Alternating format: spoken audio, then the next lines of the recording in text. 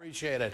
Okay, so what's the GOP playbook to stop this confirmation? Are they prepared to block the first Latino and fourth woman to be nominated to the court?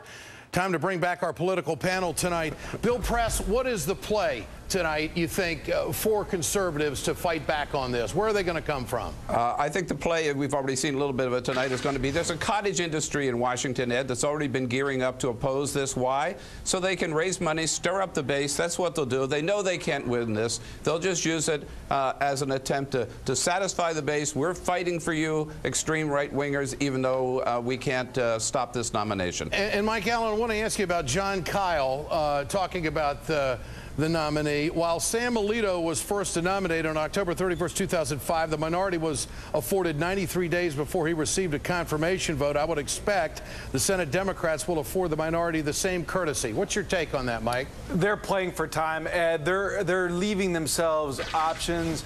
They're going to see if there's anything in this record that they don't know about. But if there are not unknowns out there, and the White House went through this record very carefully, and the few sort of stray cats and dogs quotes are sort of the universe of what's available to opponents, Republicans think that this is going to be done fairly quickly.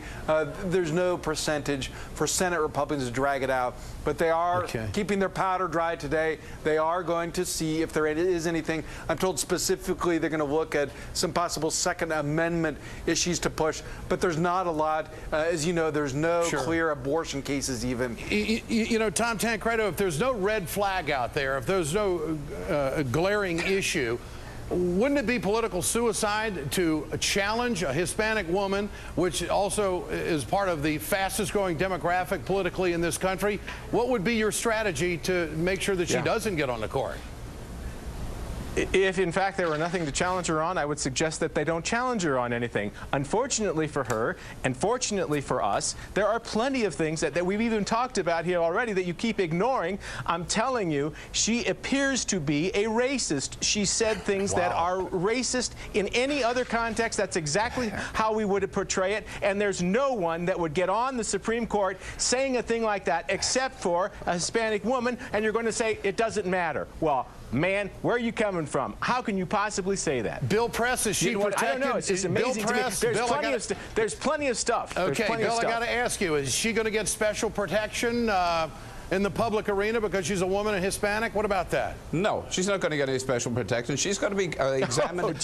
She's going to be examined as a candidate for the Supreme Court, Ed. And I think one thing we got to lay on the table, which Tom seems to ignore, is all the years as a district attorney, as a corporate attorney, as a trial judge, and then as an appellate court judge, she brings to the court, listen to this, more judicial experience than any member of the court now sitting on the Supreme Court had when they were nominated. I mean, she's extremely well qualified. You can still be a racist and have all of those things in your background. Mike Allen, you can be a racist and have all that stuff in your background. All right, Mike Allen, as a journalist, would you see if she's a racist? Mike Allen, as a journalist, quickly, would you check out and see if she had some racist comments? No. Okay, that pretty much says it. Gentlemen, good to have you with us today. You won't do it? You won't check it out? There you go. They won't even check it out. She's not a racist. She's not a racist, Tom. Gentlemen, we'll have you back. Thanks so much. That's the Ed Show. Thanks, Ed. You bet. I'm Ed Schultz. For more information on